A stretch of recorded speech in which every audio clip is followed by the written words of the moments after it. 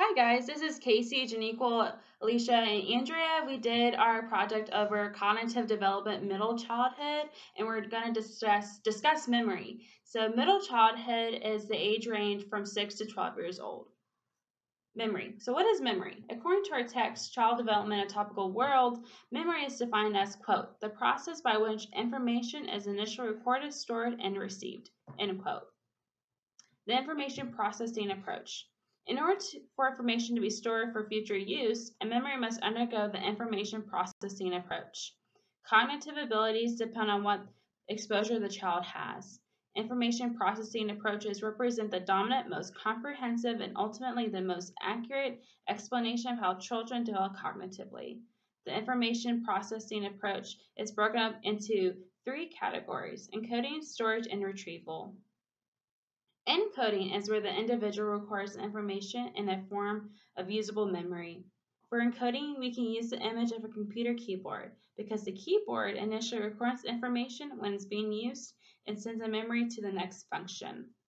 The second process that memory undergoes is called storage. Storage is the process where the memory is kept until called upon. Even though information is encoded, there is no guarantee that the memory will be able to be used in the future.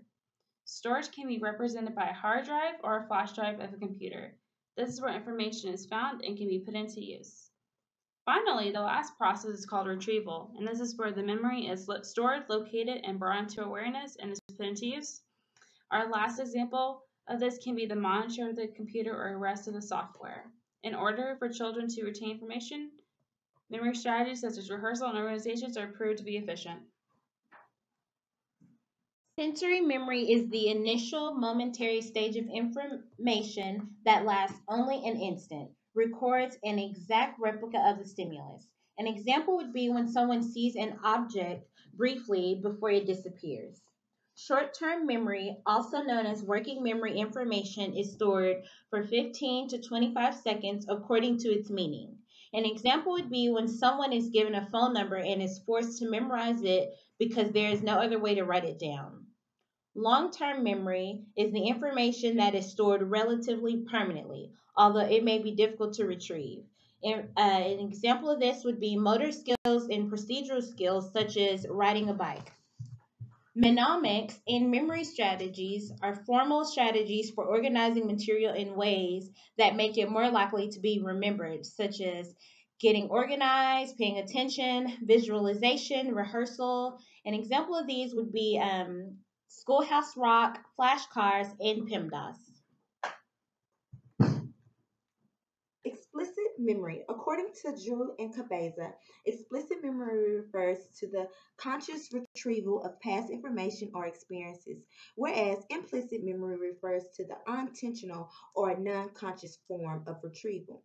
You can intentionally think of certain memories on demand. Explicit memory becomes stronger as the hippocampus develops.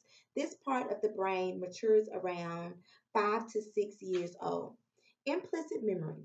Implicit memory are the thoughts and information that are recalled when a certain stimulus brings them to mind. For example, you smell a certain perfume that reminds you of the first time when you went to the beach when you were very young. If you hadn't smelled that perfume, you would have never thought of that memory. Concrete operational approach. Children during the late adolescence start to think more systematically. According to Piaget, children from 7 to 11 years old begin to start developing a concrete operational stage. This is where they start to process information more logically and they begin to start